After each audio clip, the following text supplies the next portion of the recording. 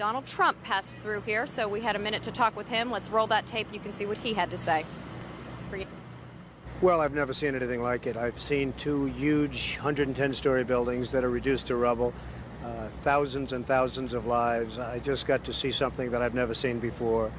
I have hundreds of men inside working right now, and we're bringing down another 125 in a little while, and they've never done work like this before. And they're hardworking people, but they've never seen anything like it, and they've never done work like this before. It's terrible. Tell me what it's like at Ground Zero. Tell me about the workers that you saw and what they're doing there. Well, not only is it devastation, but it's very dangerous because every few minutes a whistle would go off and everybody would just run because you have all the buildings around it, which are in such a weakened state that people just don't know. And so they just have to take off. And then they come back and they're working under 50-story buildings that you don't know if they're going to fall down. So it's a terrible thing for the workers, and it's a terrible thing for the world, really. How have you spoken to any of your men? Do you know how they're reacting to this? Because emotionally, this must be so incredibly difficult. Well, there are a lot of them, but they've never seen bodies like this. I mean, the bodies all over. The great thing is when they find somebody that's alive, like the 5 firemen that they just found a little while ago. So that's the great thing, and that's what they're all striving for. But generally speaking, that's not the case. So they are working very, very hard, but it's a very depressing situation for these folks. As you walked around and as you saw the piles of rubble, there are thousands of families out there who are hoping that someone might be in a pocket somewhere, still alive, still breathing, waiting to be dug up. As you assessed that damage, from your perspective, do you believe that's possible? Well, I would certainly not want to be the one to say it's not possible. Certainly it's a tough situation, but you can't give up hope because there's always hope. I mean, the 5 men, I'm sure their families thought that they probably were gone, and now they walk in the door. A couple of them walked away after they were dug out. So there probably are some more people in there, and therefore you can't give up hope. You've had an impact on the skyline of New York. What is it like as you see it now? It's like a whole different skyline. It's like a whole different city and world. I cannot believe the sight of Lower Manhattan without the World Trade Center, and therefore we have to rebuild, not necessarily in that form, but we have to rebuild at least as good and maybe better. Just finally, can you tell me emotionally as you walked around, we've heard some of the stories from the firemen. They're so exhausted and mentally and physically. What was it like for you personally to go in and see all of what you saw? Well, it was amazing to see it. It was a very depressing scene, but I'll tell you what, you really can take heart. These firemen and policemen and the construction workers equally, the courage they have is unbelievable. I mean, they're working, digging out and lifting up steel, and above them you have 55-story buildings that are very possibly going to be pouring down on them any minute, and they're working like nothing's wrong. Best known builder, particularly of great buildings in the city.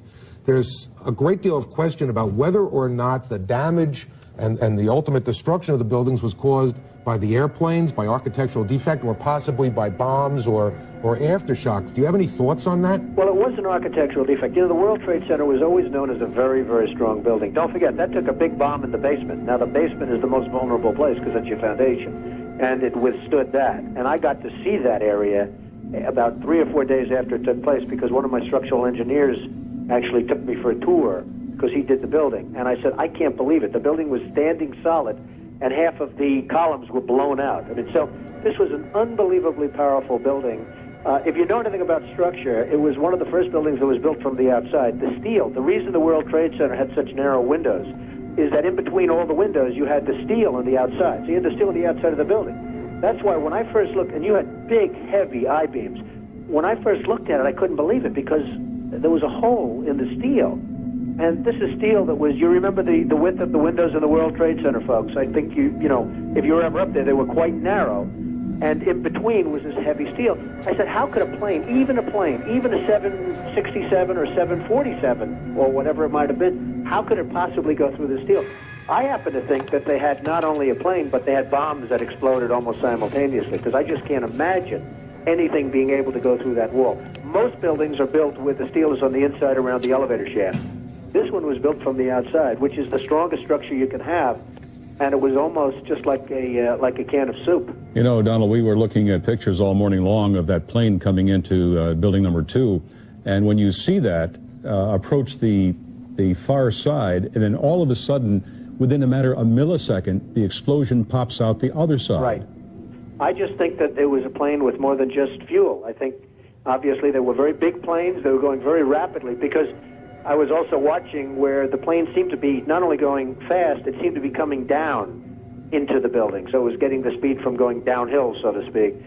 It just seemed to me that to do that kind of destruction is even more than a big plane, because you're talking about taking out steel, the heaviest caliber steel that was used on a building. I mean, these buildings were rock solid.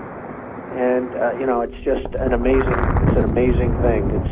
This country is different today, and it's going to be different than it ever was for many years to come. Very profound statement and very true. In cities across the nation, we've also seen police officers assaulted with bricks, rocks, bats, Molotov cocktails, frozen bottles of water. Somebody said last night, one of these protesters, I saw it, he said, "It's only water. How can water hurt you?" Yeah, they don't say it's frozen in a bottle the size of a football, and they throw it at the police. It's unbelievable. It's water. And then they have cans of soup, and they throw the cans of soup.